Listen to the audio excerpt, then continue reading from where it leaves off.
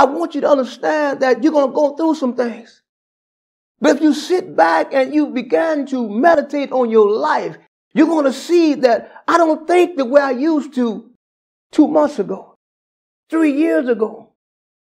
I don't feel the way I used to feel when I start going through different things because I've matured now. Amen.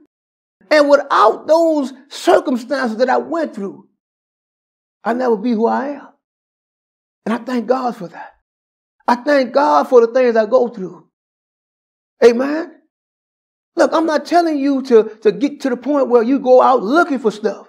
That's not what I'm talking about. What I'm talking about is understanding why you go through what you go through. Amen. It was Romans 8:28 that says, all things work together for good. For them that love God and that are called according to his purpose. He said all things. Not some, all of them. Amen.